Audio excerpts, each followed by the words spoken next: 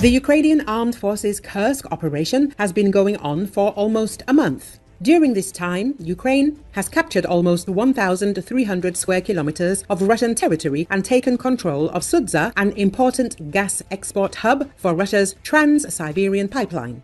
In addition, Ukraine has created a military administration and has enough armored vehicles amassed in the Sumy region to strengthen its military contingent. As the Telegraph writes, this is a great achievement. The Ukrainian armed forces, faced with poorly trained conscripts and largely evacuated cities, have shown the defensive weaknesses of Russia and its nuclear threats. At the same time, the Ukrainian troops themselves do not intend to leave this territory, which would lead to a ceasefire and a freezing of the front. The publication notes that although from a moral point of view this brazen gambit by Kiev was successful, the same cannot be said from a military point of view.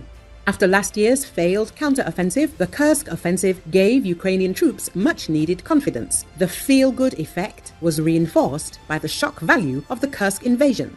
The Ukrainian forces deployed to Sumy initially believed they were on a defensive mission. Seeing the spectacular collapse of Russia's defensive lines was a welcome moment for Ukraine's battle-weary forces and evoked memories of Russia's disastrous capitulation in Kharkiv in September 2022. The Telegraph points out. It is noted that the invasion of Russian territory emboldened Ukraine's most ardent Western supporters. Russia's unwillingness to translate apocalyptic rhetoric into tactical nuclear strikes, the destruction of the Kyiv dam, or the blowing up of the Zaporizhia NPP destroyed the risk of escalation arguments against arming Ukraine. Ukraine's high number of strikes on enemy oil infrastructure further dampens fears around the issue. Ukraine's ability to hold on to captured enemy territory has fueled speculation about a land swap deal and reduced pressure on Kiev to make unilateral territorial concessions.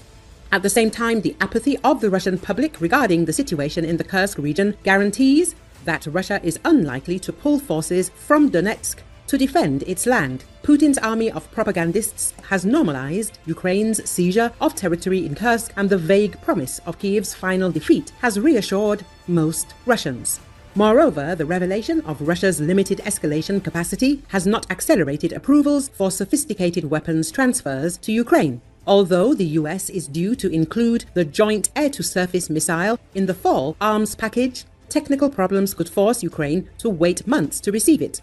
Germany has not approved the export of the Taurus cruise missile, and Washington has not unblocked the use of British Storm Shadow missiles against Russian targets.